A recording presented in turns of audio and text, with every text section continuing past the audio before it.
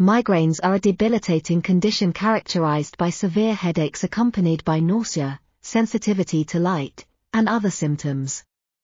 Recent research suggests that certain molecules may be involved in triggering migraines, including calcitonin gene-related peptide, CGRP.